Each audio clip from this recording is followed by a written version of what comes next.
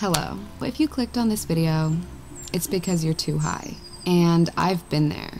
And there were multiple times in my life, especially during my adolescence, that I wished there were a video like this out there for me. And so I wanted to make it. I wanted to be a source of comfort to you if you are in a space that's not so comfortable right now. So I have some virtual tea to share with you. Hopefully you can make some or get something calming on your end, because unfortunately, you're gonna have to ride the wave. That's the first thing I want to get out in the open. There is no way to get rid of a high when you're just too high or not having a good time. Sit with that fact and be aware, and that's okay, because luckily this is temporary. And as much as it might suck right now, hopefully we can turn around the rest of your time, or at least get you through this specific incident so that you don't have to do it again if you don't want to. So I do want to say right off the bat, you are safe. You are completely and totally safe. You have no risk. Nobody has ever died from weed, and I promise you're not the first. So don't call 911, don't call the hospital. If you do have a trusted friend or a parent or a family member that you can confide in, then absolutely do so. And if not, then I'm gonna do the best that I can to just sit with you for a little while, and hopefully we can get through it together. If you have access to CBD or anything of the sort, then I suggest taking a little bit, because, you know, even if it is placebo or not, because CBD is very effective, I find that just taking it and sitting and doing some deep breaths really does help me get down that first level of nerves and hold them in. Focus on exhaling. Sometimes when I'm too high, I get worried about little things. It could be that I'm worried about a specific ailment, or that I think that I'm going to die, or I have a panic attack about something unrelated, but I promise it's not going to happen. But our bodies have an amazing way of tricking us when we're high. Things feel so much more intense, and even as a massive stoner, I go into thought loops and spirals when I'm high.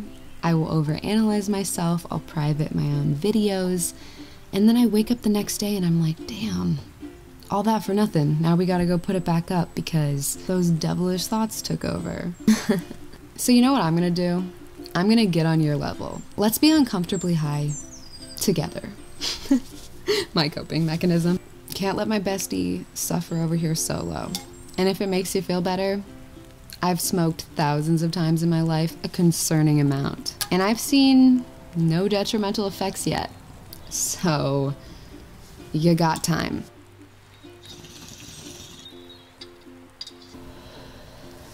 So hopefully as you start to lighten up and feel better, you can find a comfort movie, you can play some music.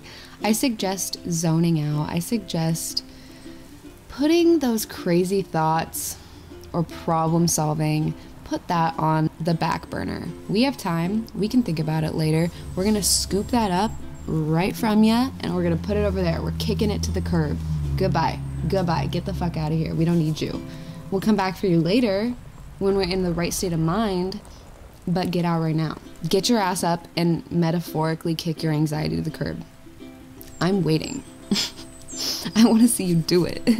If some of your anxiety is coming from a place of paranoia, I want to let you guys know that one time I got so high that I actually called the cops because I thought I heard a voice downstairs. I told this entire story and then I ended up taking down the video, but needless to say, it was not an intruder, it was an Alexa.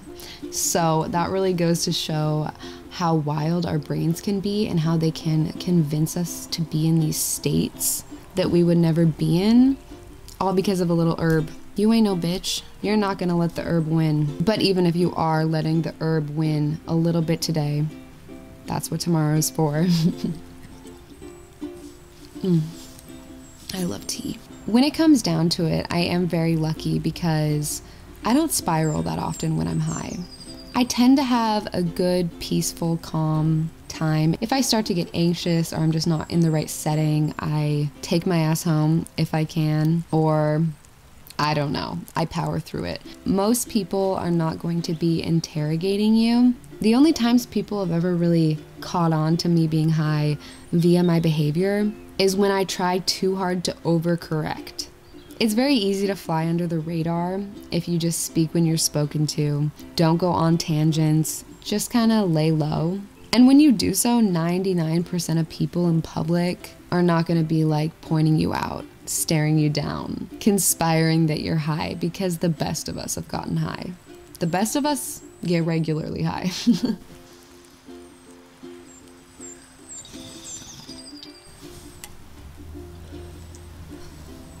As I was saying, the mind is such a crazy, powerful tool. It kind of reminds me of that quote. I'm not a massive Harry Potter fan, although this is like the second video in a row where I have referenced it. I think it's Dumbledore who says to Harry, of course it's all in your head, but why should that mean that it isn't real? And I feel like this applies in the sense that you might be giving into anxieties and stressing yourself, but it's still real. It is still your lived experience. Sometimes I think just knowing that you're not crazy, that it happens to the best of us, and that we all are really just animals living in our own heads is so helpful. When you kind of can realize that there's no real immediate threat, we're not cavemen being hunted by a lion. We just still have that fight or flight living in our bodies because for some reason evolution hasn't gotten rid of it, which is probably a good thing because there's still a lot of threats in the world and we need it. But we don't need to give into it and listen to it when we're high. It's okay to let those thoughts pass on by. You can look at them, but you can recognize they're not true. You can be like, that's my experience and it's real and I'm seeing it and I'm living it, but I'm not feeding into it. I'm above it. I'm just watching the show. I'm watching the slideshow.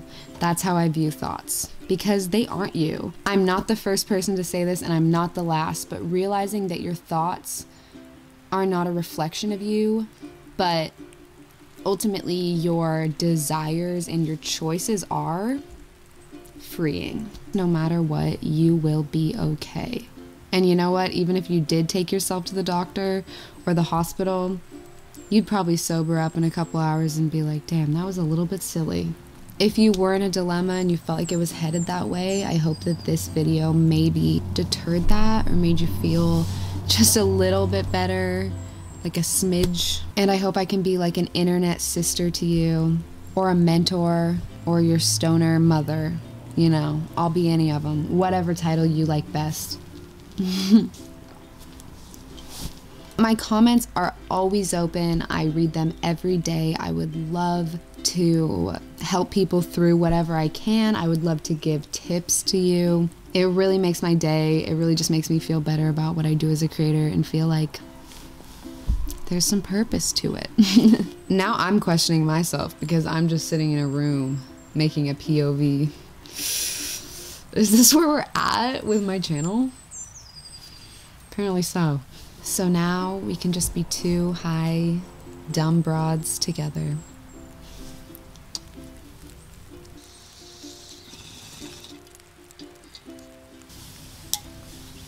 I hope at the very least this video brought you back down to earth, made you feel a little bit more sane and in touch with your sober self, because I promise you are a-okay.